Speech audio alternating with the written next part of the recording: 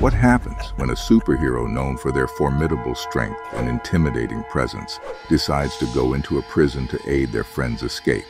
Well, you are about to find out.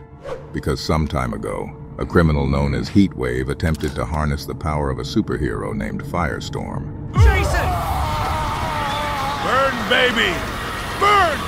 I've had my eye on you for a long time. See, I like fire, the way it looks, the way it smells. But you are fire. And seeing as you're now short a partner, what you say we get our Firestorm on? Are you crazy? That's not how it works. Really?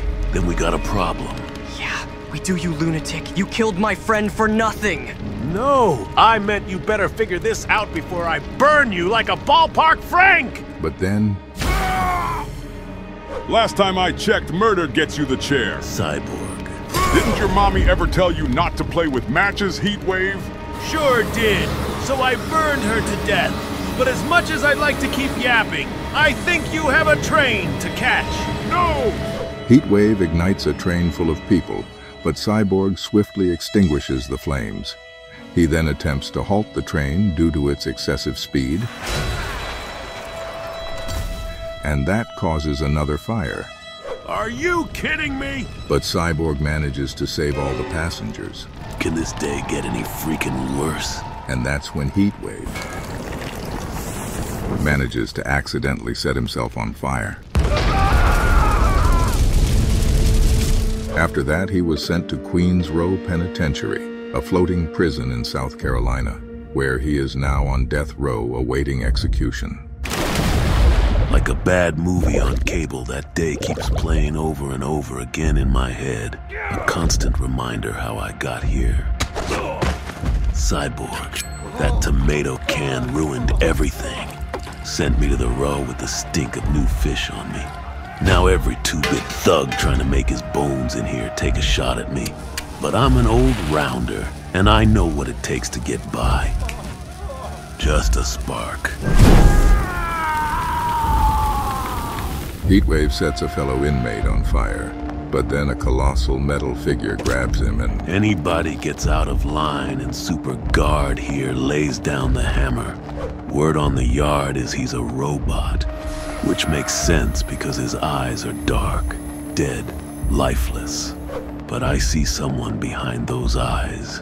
Amazo, the Super Guard, places HeatWave in solitary confinement. Inside, HeatWave begins to intimidate the guards and reveals to us that the prison is divided into two groups: beings with special powers, metas, and those without, non-metas. The individuals with powers wear necklaces that diminish their abilities, while those without powers lose their weapons and gadgets. A prison guard comes to HeatWave's prison cell and explains to him that, according to federal law, they can't keep him in solitary confinement today because he's about to be executed soon. So, they let him go. Following that, HeatWave is seen walking through the prison, inspecting each room. Eventually, he encounters a friend who is a newcomer to the prison. HeatWave. Cluemaster, you made it. Yeah, but we got a problem. See, you made some friends already. New fish belongs to me! Is that a fact? Yeah, see, my old punk took a dirt nap, so I need a new squeeze. Listen up, Chicken Hawk. I've had a bad day already. HeatWave effortlessly defeats him, and he, along with Cluemaster, go to his cell. But then we find out something horrific. When I got in here, I decided the only way to survive was to have a goal. You might call it revenge, but it's more than that. Who the hell are you talking to? I call it hunger. Man, is it hot in here? I'm burning up. And my gut is starting to really cramp up. Hunger to taste the inferno. Hunger to touch the ultimate fire. But that piece of scrap metal got in my way. And you, my friend, are going to help me get out of here and do just that. Okay, you ready to blow this popsicle stand? It's Plastic Man. With no time to waste, Plastic Man and HeatWave start recruiting more people. Your boss is cooked. Follow my lead, and we'll all get sprung from this joint. And what if we don't want to follow you? Plastic Man then turns himself into barbed wire and... Okay, we are with you. Just call off your Plastic Man. What did you call me? He hates being called Plastic Man because it reminds him of the monster he's become. After assembling a big team, they initiate their jailbreak plan. Plastic Man devours all the cameras while the rest dash towards freedom. However, their path takes an unexpected turn when they encounter Where you think you are going? The Meta Gang. Only thing keeping them in line is those leech collars. HeatWave starts accusing Atomic Skull of working with the guards to keep everyone in check. But that's when Skull gets mad and instructs a superhero named Animal Man to attack HeatWave and threatens him that if he won't, he will be killed by other metas. Buddy Baker, alias Animal Man. A soup's accused of killing his family. Word is he's innocent. Sorry, Firebug. But I'm fighting for my life! HeatWave knocks down Animal Man, but that's when Atomic Skull decides to take his collar off, giving him his powers back. I wish this could be different, but jail has a way of changing a man, making him something he despises. See, I don't belong here.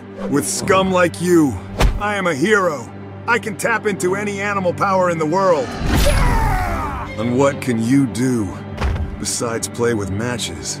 There is one animal you forgot, more dangerous than any. Oh yeah? Which one is that?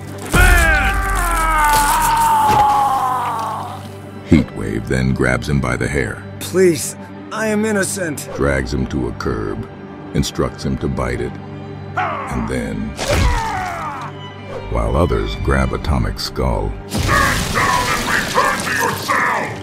But then the superguard Amazo shows up and starts killing every prisoner he sees. But Plastic Man and HeatWave manage to quickly outsmart him. Let's see who's really driving the bus. And then we find out who's really controlling the robot. I got him! The Atom? Congratulations, but you're still locked in a flying prison. How far do you think I can throw him? Hang on. HeatWave begins interrogating Atom, demanding information on the whereabouts of all confiscated weapons. Well, Merry Christmas. Following that, HeatWave insists that Atom disclose the location of a key, as it would allow him to unlock the collars of all the metas. After Atom disagrees, HeatWave responds by simply squishing his head. HeatWave puts on his suit, but then something unexpected happens. Finally, now let's get out of here before the Air Force shows up. Patience. I still have some loose ends to tie up. Loose ends? We've beaten everyone, taken over the prison, and got your weapons back. Time to roll. I may owe you, but not enough to get caught. HeatWave ignores Plastic Man, so Plastic Man chooses to go after him. I don't care how far we go back. This is just plain... Suicidal? HeatWave? Buddy, I don't see a landing strip. Sure you do. The entire city. Detroit. Cyborg City. Now it's going to burn like he burned me. HeatWave decides to crash the prison into Detroit, but that's when Plastic Man... Look, I don't like the Tin Man any more than the next guy. But to wipe out an entire city? That's going a little too far, don't you think? No. What I think is someone's getting a little soft in their old age, Eel. Maybe so. But innocent bystanders is where I draw the line. Didn't know there was one. Yup. And you just crossed it. So what now? Stop the ship, or I stop you. Wow, you almost sounded like a hero there. Far from it. Just not a cold, psychotic killer. Guess this means we're not BFFs anymore. And that's when HeatWave and Plastic Man decide to end this. These guys are the best you could do? Everyone knows Lockup is blind as a bat. Sportsmaster. Has no heart. I knew they would be no match for you, Eel. I just needed you to be distracted long enough to take you down.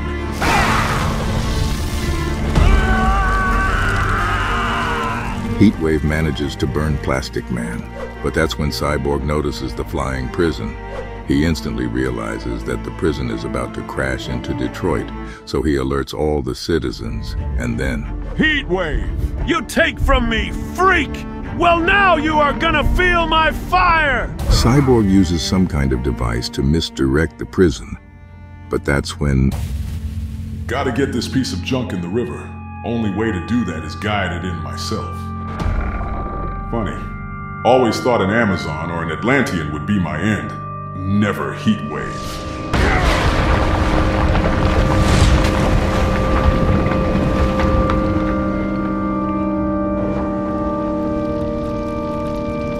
Welcome to the future, boys. Hell, fire, and mayhem at your service. But that crash killed and injured half the row. The strong survived.